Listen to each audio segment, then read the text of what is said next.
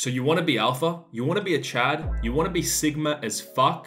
Shit your pants in public. All these glow up videos out there, they won't level you up like putting yourself in such a stinky situation. And bro, it's the most freeing thing you can do on the planet Earth. Now, I know, you're probably sitting there thinking, brother, But listen, when I was younger, I went to the playground and one day this old man came up to me and whispered in my ear, "Kid, you've got only 3 poopy in your pants stories in your life." Now, I've unfortunately had all 3 and I'm 26, but what are you gonna do about it? And no, I don't mean pooping as a baby. I mean code brown diarrhea alarms ringing in that weak asshole of yours. And you're still walking from school surrounded by everyone. What do? Well, this is where the boys become men. You either do it like a little bitch, running away with the doo-doo trail following you like you got shot in the stomach, or you do it the Sigma route, just walking and shitting like it's going out of style. Let me tell you a story. When I was in 4th grade, I shat myself inside my classroom. I know, embarrassing. But don't blame me, man. The teacher wouldn't let me leave the classroom. You should have gone during your break time. Bitch, I'm busting now. I'm gonna fucking shit myself. It's not my fault my mom packed me a cottage cheese sandwich. Your boy's lactose intolerant. I remember the look she gave me, that bitch, like an anime villain. Roy, put your hand down. You aren't going anywhere. I felt like that cunt Naruto.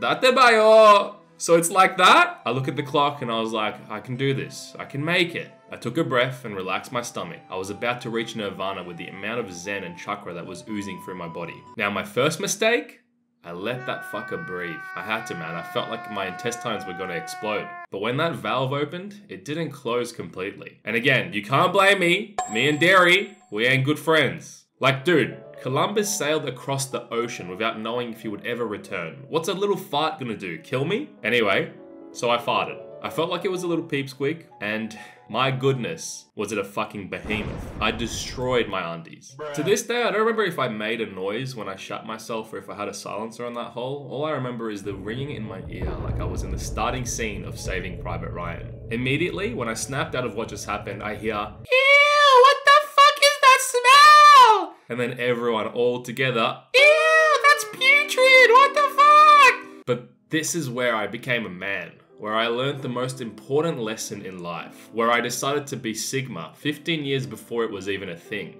This is where I learned about the 5 stages of shitting yourself in public. Stage 1, denial. Imagine 12-year-old Roy sitting there with the absolute disbelief that he just shat himself in class. Immediately, the ringing in my ears was starting to die down. I didn't know what to do, so I started denying I even smelt it. I was like, I don't smell nothing. Bro, I literally started pretend sniffing like a fucking dog, but that strat was not working out, so I straight hid that shit. I was like, ew, what the fuck? I literally started opening windows like, guys, we need some fresh air. Let's get some fresh air. When everyone ran for the air, if I was near that window, they would straight run away from me. I felt like my life was flashing before my eyes. I was in slow motion. Like I could see the Matrix, but I wasn't awake just yet. I was Neo pre-red pill. I then got to stage 2, anger. Bro, I was so angry at myself. I started blaming other kids for the smell. Bro, it's you. Then I would stand near them to hit them with like damage over time debuff. And yeah, this didn't work, so I moved on. Stage 3, bargaining. The teacher pulled me aside.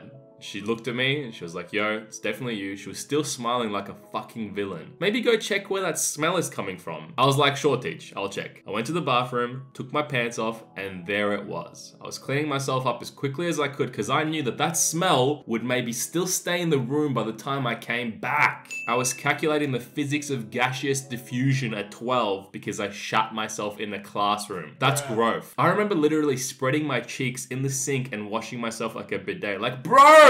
It was so bad. Imagine if someone walked in like, oh, embarrassing. I go back to class. Everyone was still in panic, which was perfect. It was like I never left. I go to the teacher and lie to her. I was like, yeah, I had something in my shoe. I cleaned it off. Like, what was I thinking? She knew it. I knew it. The whole fucking class knew it. But then stage 4, depression. Man, I sat back down. I thought everyone was gonna call me poopy boy during lunchtime. I thought my career was gone. I thought I had to move schools. Man, I thought I even had to move districts if the story got out about poopy boy. But then I remembered something I watched during my usual cartoon and cereal routine in the morning. Wait, actually, I just realized the full cream milk was what also did me in. Double fucking damage. Anyway, if you don't like your destiny, don't accept it.